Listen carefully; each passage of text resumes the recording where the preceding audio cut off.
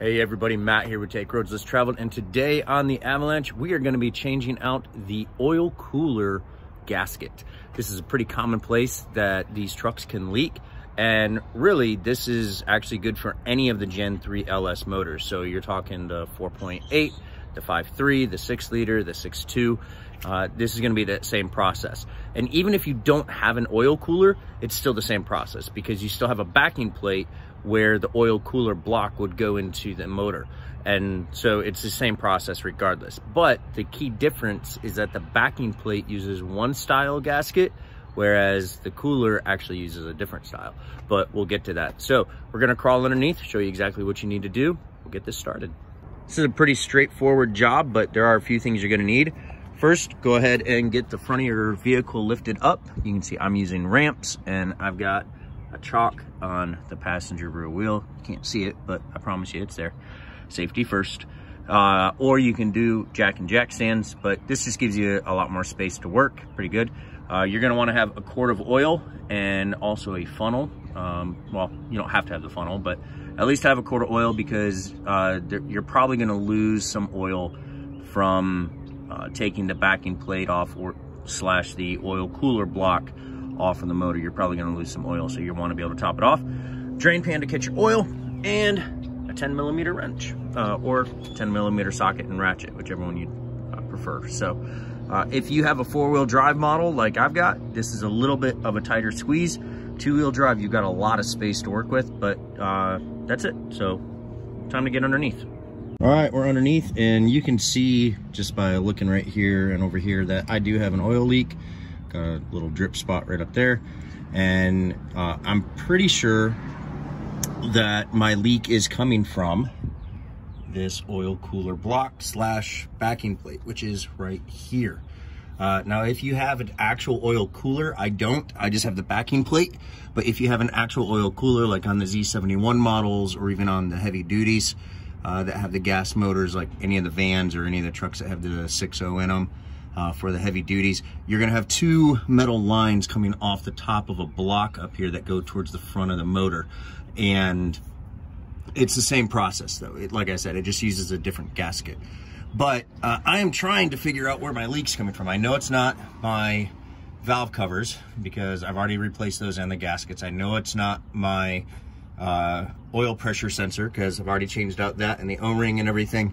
And so now I'm down to either this or the rear main seal, and I'm really hoping it's not the rear main seal, but we'll see. I'm hoping it's not. I really don't want to have to drop the front diff and everything.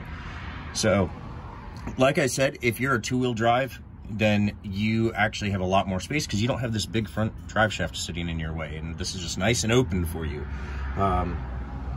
But if you're 4-wheel drive like I've got, you've got this drive shaft, but not a big deal. You can see you can still access everything, so it's not bad. So all we're gonna need to do is take these 2 bolts out, and we're probably gonna get some oil coming out of there, especially if you ran the truck to get it up on the ramps right before doing this. You're definitely gonna get some oil, but you're probably gonna get some oil coming out of there regardless. So that's why we have the pan, that's why we have the extra oil. So let's do this. So I'm gonna try and make it so that you guys can see everything that's going on as I fumble around here. All right. So all we're gonna do is take our 10mm, get it up on there. Now these are not in here tight. These are actually only supposed to be torqued to 87 inch-pounds when you reinstall it, which, like I said, is not tight at all. So I'm just working on this rear bolt, getting it out. Like I said, having a drive shaft really makes it a little tougher to let you guys see everything that's going on, but let me see here. Get this other one. Where'd you go? Ugh. I'm trying not to block the camera for you guys. There we go. There we go. So, like I said, these bolts get tightened to, there we go, and there's my oil drip. told you you'd lose some oil. And like I said, I actually parked my truck up on the ramps last night. So this tells you this has been sitting all night and I'm dripping oil out. So this does tell you that you're going to lose oil when you do this. So just be aware of that and all that good stuff. So let's get this drained out. And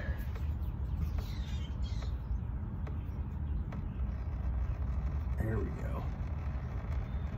Now, kind of the bummer for me is I actually just changed my oil.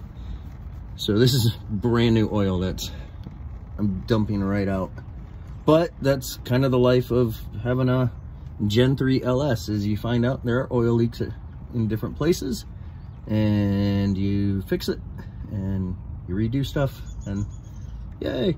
But like I said, so these bolts, when you put them back in, they are to be tightened to 87 inch-pounds, which means you definitely want to have a torque wrench that's rated for inch-pounds. If you don't have a torque wrench that's rated for inch-pounds, basically just take 87 and divide it by 12, and you end up at right around 7.5, a little north of 7.5 foot-pounds. I honestly don't know of a torque wrench that's will go that low. So if you don't have an inch-pound torque wrench, I think you can rent them, but from like a parts store, or you can take the method that a lot of guys do and just be like, oh, we'll just snug it up. But you do want to be very careful. You don't want to go too tight on these bolts, and obviously you don't want to be too loose either. So we'll get this finished drained and we'll get this cover off and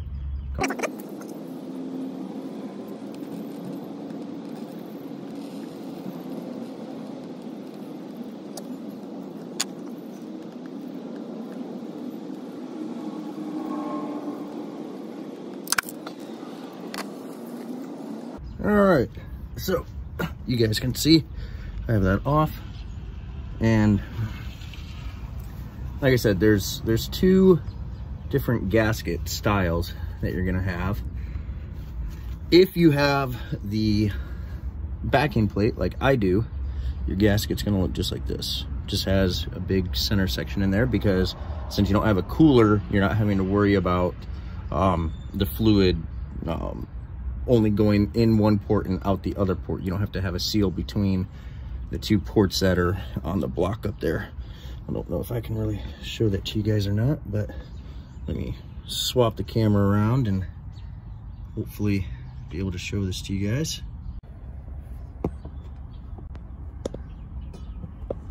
So there we go. So this is what that port looks like. You can see you've got the holes for your bolts on either side, and then you got the two holes in the middle. Now, if you had an oil cooler, you would have a block that attaches there, and you would have a line that feeds fluid into the motor through one of those ports and out through the other. With the backing plate, you don't have that. It just has a small opening in the back, a valley in the plate where that oil can circulate in and out. But you would have, if you had the oil cooler, your gasket would have two circles in that middle area with the rubber gasket material to block oil from being able to transfer in and out of those holes. But like I said, since I don't have a cooler and everything, my gasket simply has the opening in there. So just make sure you actually get the right gasket for what you have. You can see here on the backing plate, you can see that little valley in there where it allows the oil to circulate out of one hole and come back into the motor through the other. So we're gonna let this drip just a little bit more, and we'll take and get it cleaned up and get the new gasket on there and get this job done. All right, so we're just about ready to get this put back together. Before we do though, I need to get my new gasket out of my packaging. This is a Felpro part number 72435. And like I said, it's got that nice big opening right there in the middle of it because I don't have an actual cooler. I just have the backing plate. Again, if yours has a cooler, yours will have two circles with some gasket material between them. So again, make sure you get the correct gasket for what you're doing and for what you've got. Now, the joy of this gasket setup is it goes on real easily. All you do is just put it on.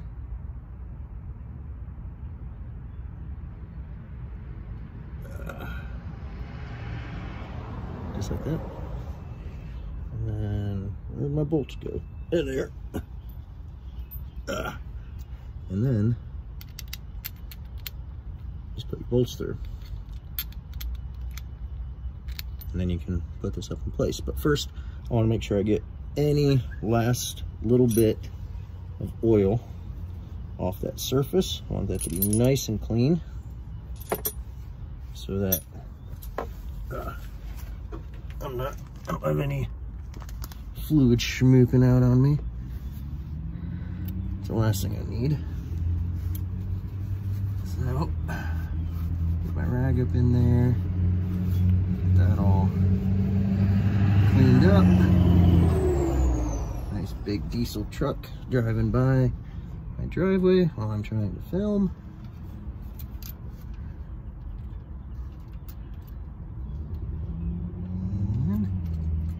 Uh-oh. Ugh. Gasket came off of one of my bolts. Alright. I'm gonna have to move this oil pan. I'm sorry guys, I'm gonna have to move the camera a little bit too. Actually may help you guys see it a little bit better. I don't know. The light's not all that great up there. Alright. Having a front drive shaft in the way makes this a little tougher to film, but I don't want to give up my four-wheel drive trucks, and I'm not going to remove a drive shaft just for this.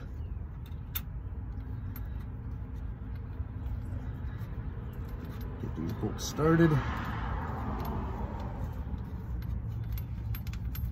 There we go.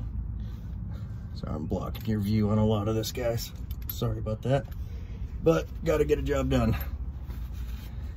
And if you're at all mechanically inclined, I'm sure you can piece together what I'm doing here from what you can see. And if not, leave a comment. Let me know how terrible of a job I did, and you know, because I'm just a YouTube mechanic, and you know, I haven't been working on cars for very long, you know, none of that. So anyway, I'm just messing with you guys. All right, so we're just gonna snug that on both of these bolts. There we go. And now, pull out a little torque wrench.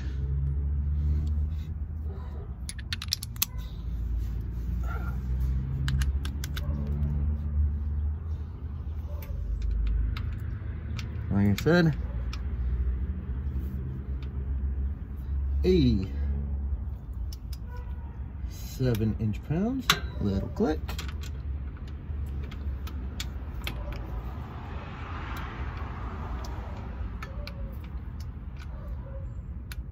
Little click. And there we go.